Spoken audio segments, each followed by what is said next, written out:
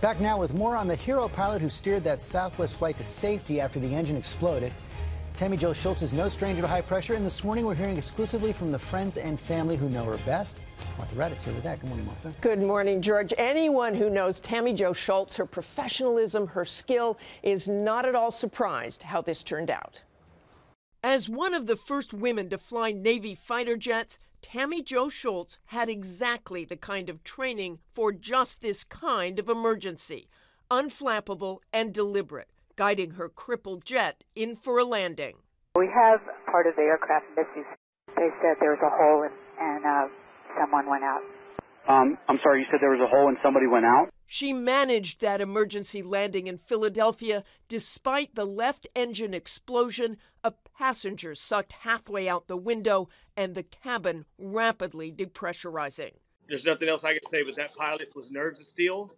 She's an awesome lady, and we hope one day to meet her and to tell her thank you in person, that she gave us another day to walk on this earth. These photos show her comforting passengers after she landed the plane. I will fly with that lady anytime.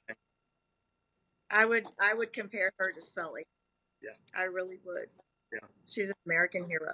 The training Shults got in the Navy was not easy. Shults trained on the F-18s at a time when female pilots were not allowed to fly combat missions. In a passage for the 2012 book, Military Fly Moms, she spoke of her ambition to fly, recalling an early meeting with another female aviator.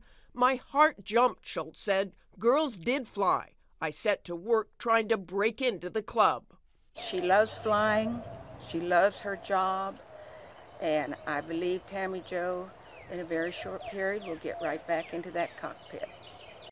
Captain Shults and her co-pilot on Flight 1380 releasing a statement overnight saying, "We all feel we were simply doing our jobs. Our hearts are heavy. We appreciate the outpouring of support." And that is exactly what you would expect. Neither considers themselves a hero. And I can tell you, George, I have mutual friends with Tammie Jo, and they say all she is concerned about is it's the passengers and the woman who was killed. That black and white photo, straight out of Top Gun. Straight out of Top Gun. I can't tell you how difficult it was for the women back then. We all saw that movie, right? They welcomed women, those male aviators, but not necessarily in the cockpit. It was a tough time. I love that ATC audio when you hear her so calm and deliberate. She doesn't negotiate. She doesn't ask. She tells them what she needs and she gets it. Showing leadership. Love that. Just like Sully. Yeah. Exactly. All right, thank you so much, Martha. We appreciate that.